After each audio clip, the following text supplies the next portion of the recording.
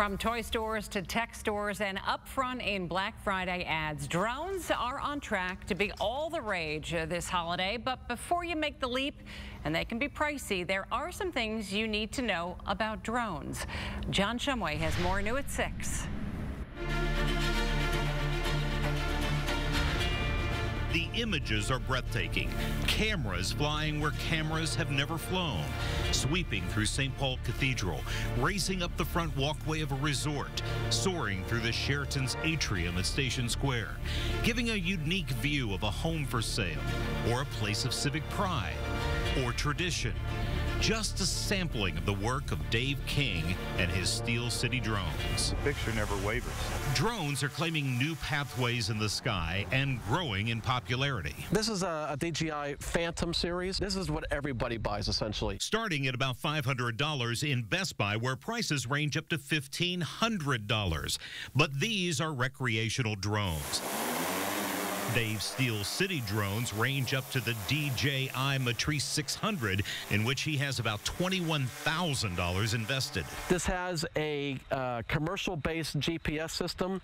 It's a military precise to 2 centimeters of accuracy. When I get there and fly it, it's just going to be a tripod in the sky. King not only is busy these days flying drones for clients, ranging from real estate marketing to promotional videos, to Mositis Construction's demolition of the Greenfield Bridge, he also teaches the skills of drone flying, patiently, I might add, and says this is not child's play. You have a 25-pound thing that can kill people in the air. Which is why he and Jake Leidick of iBot Aerial Solutions are so serious about and sticklers for the rules. I learned how to fly an actual airplane to do this stuff because I wanted to have a thorough knowledge of airspace. For commercial drone work, you do need a license. That is not the case for recreational users. No license. But there are serious rules about where you can fly, like over your neighbor's home. You have to have permission of the property owner. Public properties like parks are restricted. There is a 5-mile buffer zone around the 12 hospital heliports in our area, not to mention the airports.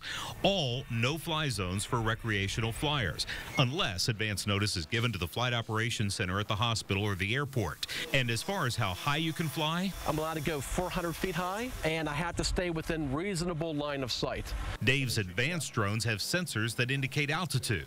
Most recreational drones don't, so it's all guesswork, which is why King worries about recreational flyers and the airspace above 400 feet. Helicopters, someone flying into a helicopter, because there's 10 hospitals within 5-mile radius of Pittsburgh, and the helicopter will come out of anywhere at any time. A drone into the tail rotor of a helicopter or smashing into the cockpit could have deadly results. King worries that mistakes by recreational flyers could impact the overall positive uses of drones. I geared it towards inspection work. Leidick says drones can go places and do jobs hazardous to people, and he worries about irresponsible drone users. These are providing outstanding services for people to make their jobs easier and to be able to take the cost in dangerous work. You can be eliminated. Now, there are a lot of different sizes of drones. You got these little tiny guys, which are going to do more to the damage to the stuff in your house than anything else. And then you have this one. This is actually a DJI Phantom 3. This is the one that all the Walmarts and all these people are pushing as a Black Friday special. It's $500 or so. And that's $500, and it has to comply to all the rules. It also has to be registered with the FAA.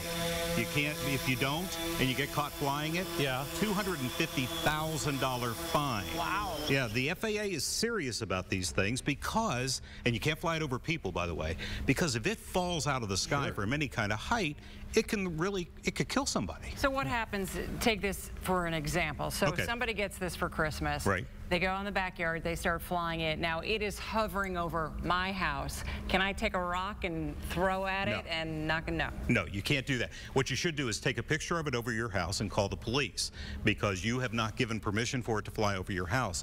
The reason you can't shoot it down or knock it down is you create an additional hazard of where it's going to come down if you do that. So you can't shoot it down, can't knock it down, but call the police and have a picture of it to prove that it was over your house. Okay, I've got a couple of questions. First of all, do they all come with cameras? Most of them do. Most of them do. Even this little guy, believe it or not, has a little tiny camera right there. Wow, that's pretty neat. Is it difficult to learn to fly? No. No, in fact, Dave taught me in about 5 minutes flying that one right there, and it was amazing. It is so much fun to do.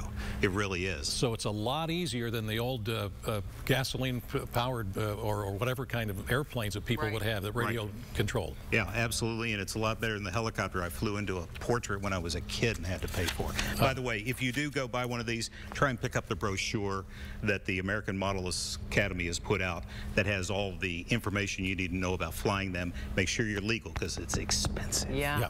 Sounds like it. All right, John, thanks so much. Thank you, John.